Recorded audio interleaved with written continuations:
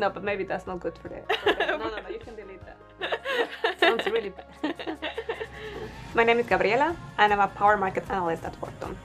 My name is Yu-Hsuan. I'm a Portfolio Manager at Fortum.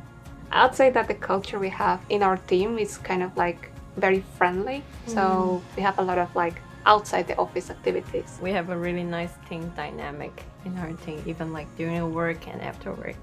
I was kind of new to the team, and I find a way to work around and solve the problem. And I was kind of like, okay, you did a good job, like proud of myself. I think my biggest passion is to be a problem solver and thinking outside the box. Instead of being a problem solver, I want to be influential, actually. Be able to stand of my points that I'm believing and spread it out to the people who is willing to take it.